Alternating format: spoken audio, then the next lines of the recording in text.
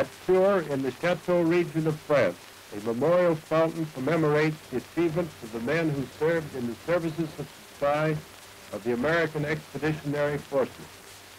Their work behind the battle lines made possible the brilliant success of the American fighting unit. The ceremony of dedication is attended by distinguished French officials, the official American delegation, and many officers of the French Army and Navy. The streets are crowded with French citizens who have come to honor the wartime achievements of the American Supply Organization.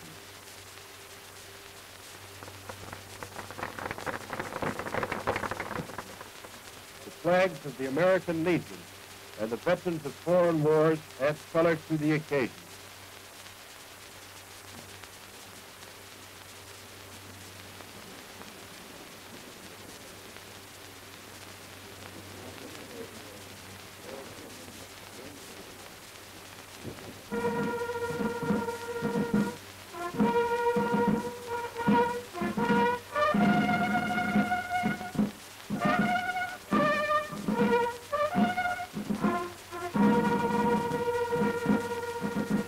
The ceremony opens with prayers by the Reverend Perry Smith, Father O'Connor, and Rabbi Aronson.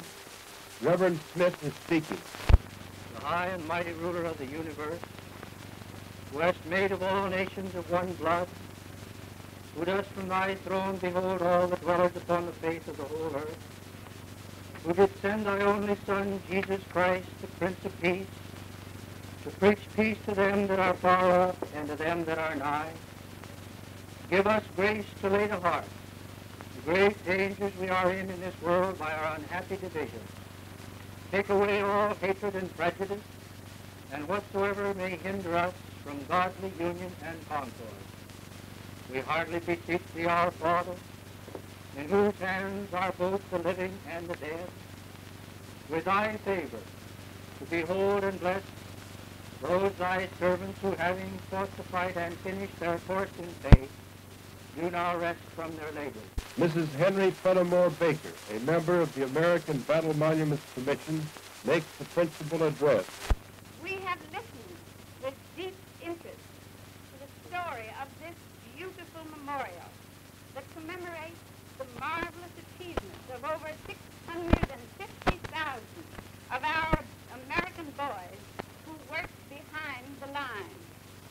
We mothers, wives, sisters, sweethearts back home of those same boys gloried in their splendid services. We were proud of their work, so vast and so complicated. Our task was not so easy.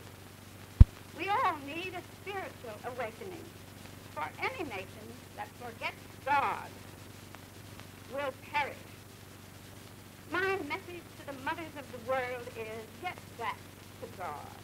Instill in the hearts of our men not only love of country, but love of God and humanity. Only then will the peace of the world and the cause for which our sons died come to pass. General Vincentini, the Quartermaster General of the French Army, expresses the admiration of the French for the outstanding work of the American Services of Supply. Les autres forment maintenant sous des croix de marbre 105 merveilleuses nécropoles. L'œuvre des services n'était pas encore achevée.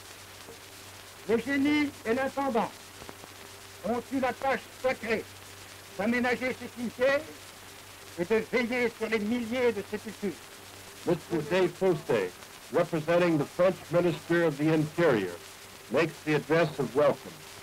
Descendus, et où sans compter, ils ont versé le sang pour la cause du droit et de la liberté. The Honorable Charles A. Eaton, member of Congress from New Jersey, and an official American delegate, makes an inspiring speech of dedication. We were not willing to see the pole star of human hope and destiny plucked from the sky by the bloody hand of war. America is free. We want the world to be free. That was the mighty urge which caused the American government and people to break from their fixed foreign policy of 140 years and which made it possible for our American-minded General Pershing to salute the image of Lafayette and say, "We're here." The monument is unveiled.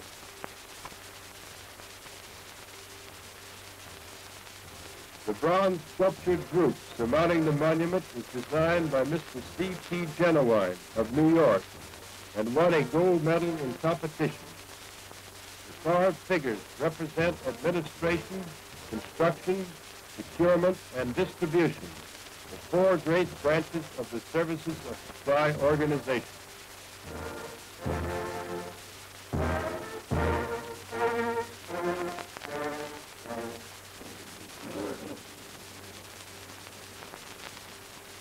The French troops pass in review to stirring music by the band of the 3rd French Air Division.